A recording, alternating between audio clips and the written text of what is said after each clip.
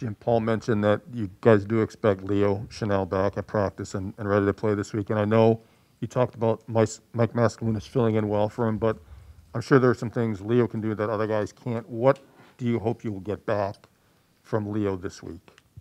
Obviously, number one with Leo, the physicality he can play with. I mean, he's kind of freaky athletically. We know that. He's an imposing guy playing that position. Find ways to get him downhill and go wreck a game for an offense. And excited to have him back. You know, we was able to practice a little bit last week, so excited for him to get back in the mix, and just going to have to help him control those emotions because, you know, he's got a little pent-up emotion from missing those first couple games. Jim, what, if anything, is different about what Jack Cohn's doing with Notre Dame through 3 games compared to when he was here? And also, what do you expect from him, knowing what you've known about him for so long? Yeah, I think you see a lot of similar things. You know, from a concept standpoint, the throws they're asking him to make, he's always played with a lot of confidence to me. And seeing him get through progressions and be aggressive, you know, throwing the ball down the field, he's done a great job in that offense up to this point. And you know, the thing that I always respected about Jack, had a good relationship. We talked a lot. You know, he was a guy who could see it on tape. He was a guy who could talk it and then apply it on the field. And that's what I see. So excited for him. He's just got to have one bad game this year. Outside of that, I wish him all the best. Jim, when you look at your defense, it's been really good defending the pass over the middle, which is what a lot of teams with the RPO and other things are relying on in recent years. What do you think you guys do that really shuts down that area of the field? It's obviously a huge emphasis in our defense, in our scheme. Teams do a really good job of creating space in the middle of the field, and you know, we try to do our best to limit that and not let them clear you out, right, with running backs or people to the flat, stuff like that. So in everything we do, you're trying to find ways to kind of condense that part of the field, you know, cloudy the vision up a little bit for the quarterback. And, you know, a lot of that in my mind is being aggressive, right, and playing on your terms and your speed, right, making a team speed up sometimes. They can't get all the way through some of those progressions that take a little bit more time to develop. Just in general, how do you feel about the way the defense has performed these first couple games, and where do you think y'all can get better? Proud of the guys. You know, they've played extremely hard. Done a good job limiting points. You know, playing really well on third down. But that's starting on first and second down, right? Being very disruptive up front.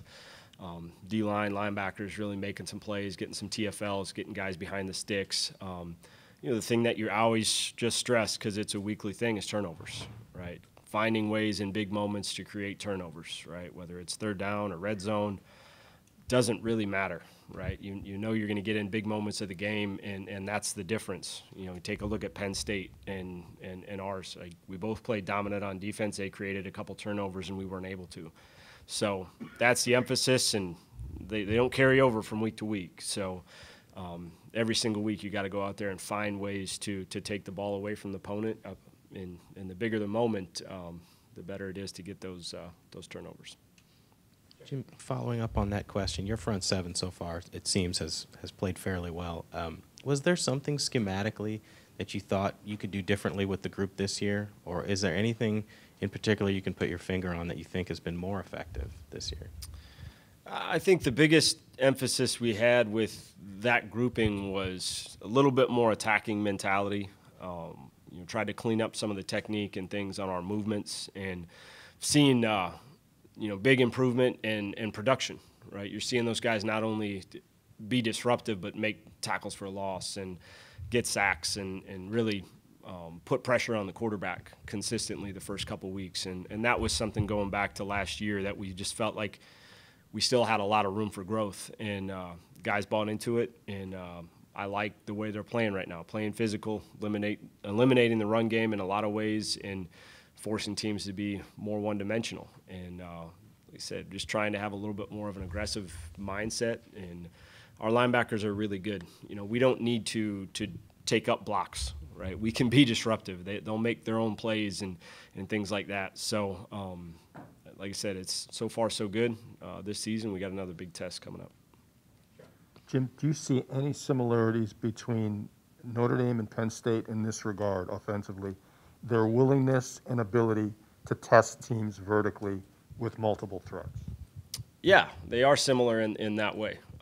They're going to throw the ball vertically down the field, and they've been a big play offense, right? That's kind of swung momentum in their last couple games in a big way. You look at what they did versus Toledo. You look at what they did versus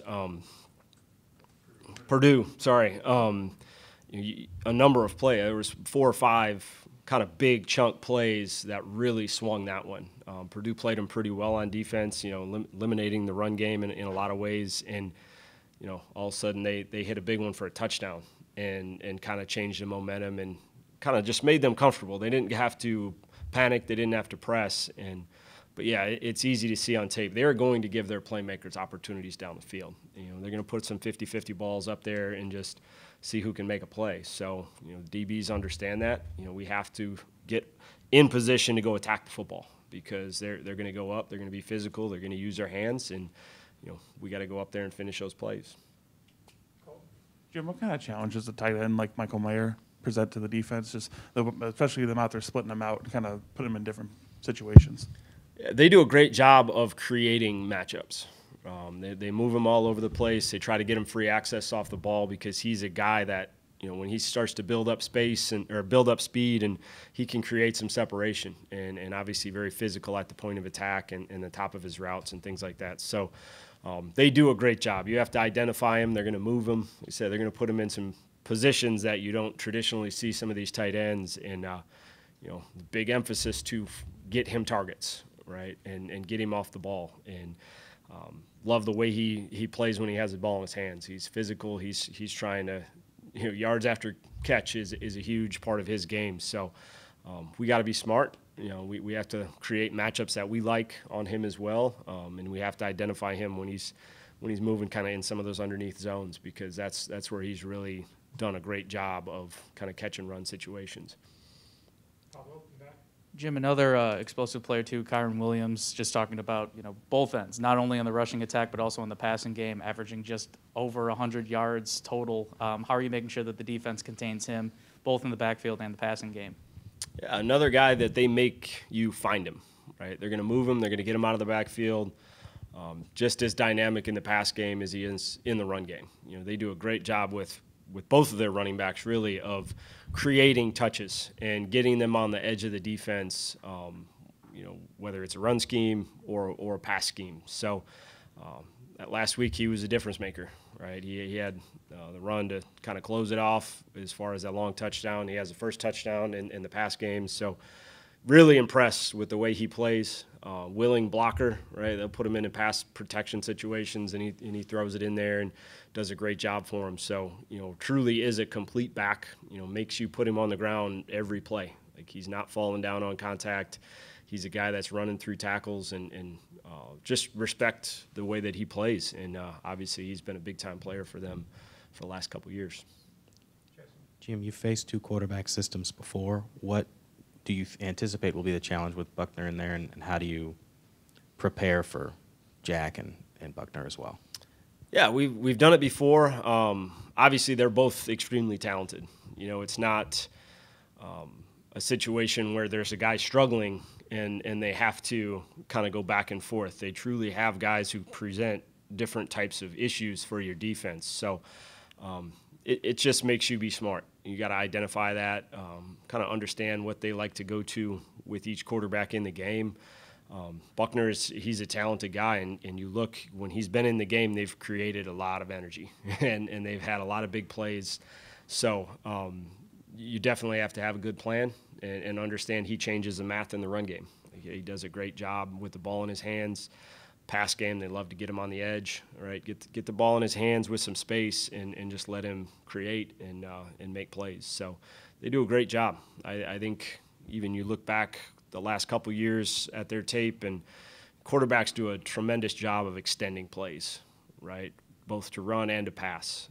It's kind of impressive. It's amazing, really, how many third downs and first downs they've created, big plays that they've created just by extending plays, by breaking the pocket, whether they kept the ball and ran or found receivers kind of late in the down when people had them stopped. So big emphasis this week is how we handle kind of those late late play situations of plastering receivers and just continuing to work to the quarterback and being smart in your rush lanes. Jim, kind of a general question on the sport regarding targeting. Every week we see calls that people line up on one side and say it was or it wasn't. There was one in the Penn State game. I don't know if you saw it, the one I'm referring to, but do you feel the rule is doing what it was intended, and do you think an automatic ejection is too harsh, especially when you as a coach and people know the guy wasn't trying to light somebody up?